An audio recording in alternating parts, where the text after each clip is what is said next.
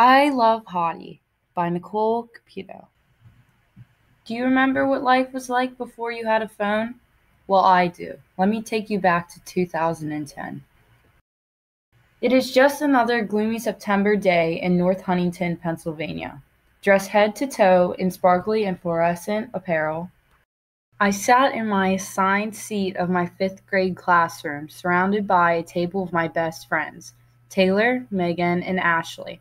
It was extremely difficult to keep my attention on the teacher, Mr. Miller.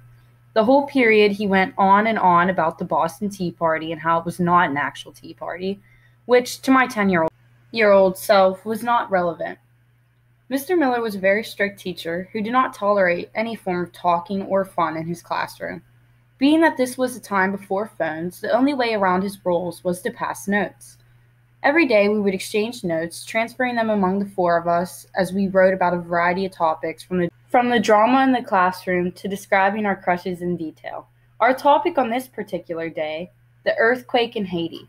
The note started and ended with the same phrase, in which I wrote, "I love Haiti." As I went to give the note to Megan, she dropped it, and of course all eyes, as well as Mr. Miller's, was on the crinkled up note laying on the floor.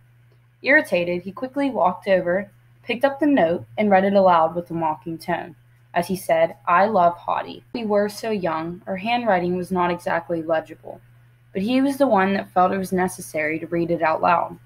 We all began laughing hysterically at his misconception of our note as we corrected him on what the note actually said, but he did not find the situation as comical. From that day forward, we were split up from one another, and not only was talking prohibited, but so was passing notes.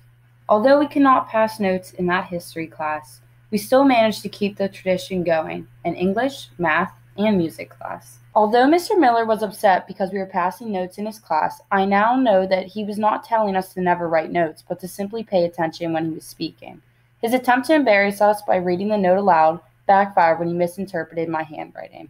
After this experience, I feel as though the expression of written communication provides a form of literacy that is more personal and intimate than the use of technology.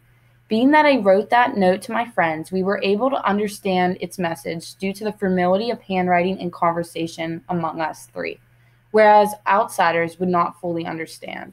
In conclusion, it is my hope that after listening to my story, you set aside the phones and make written communication a more prevalent role in your life.